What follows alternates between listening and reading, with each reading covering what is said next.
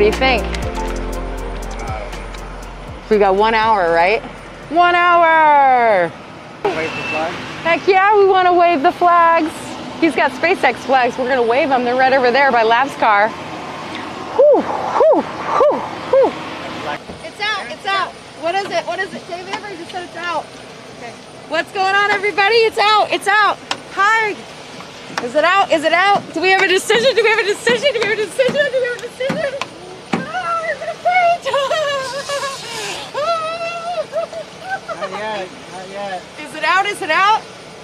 It's out, it's out, it's out, everybody. Not saying anything yet. Nothing? Dave says it's out. Bring the flags, bring the flags. Yeah, because they, oh my god, oh my god, oh my god, oh my god, oh my god, oh my god, oh my god, thank you. It took a while, yeah. Dave Avery says it's out. It's out!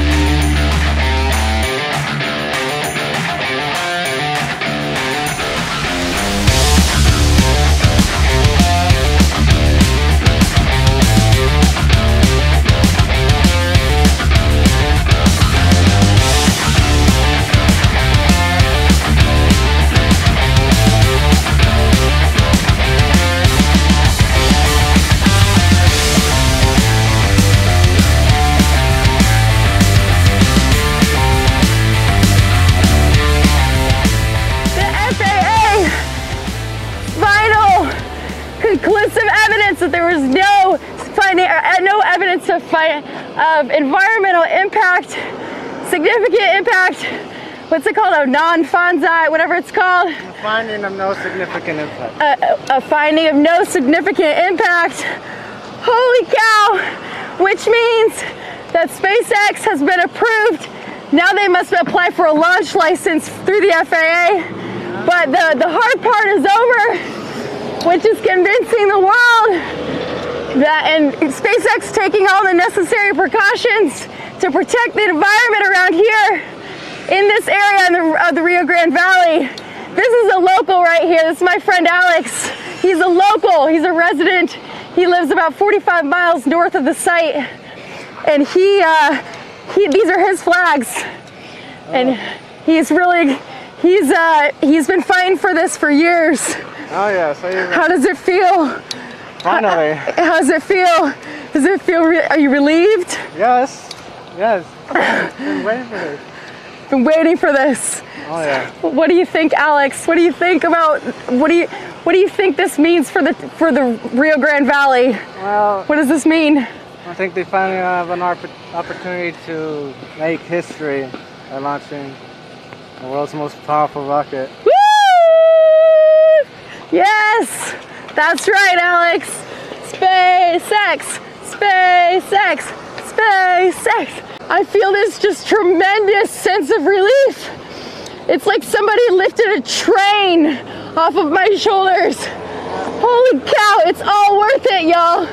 Don't give up on your dreams. Don't give up on your dreams. You keep pushing. You keep pushing. You stay focused, heads down. Don't give up on your dreams. This is a great, perfect example. Elon Musk, SpaceX, Starship, Starbase, the whole team, the Federal Administration and Aviation Administration, and who else is involved in this? If you work together, you can come to a consensus, and you can make things better for everybody by meeting and compromising in the middle, right? Anya, who's come over from overseas, she's a worldwide traveler. She calls home planet Earth for now. And, and here we are.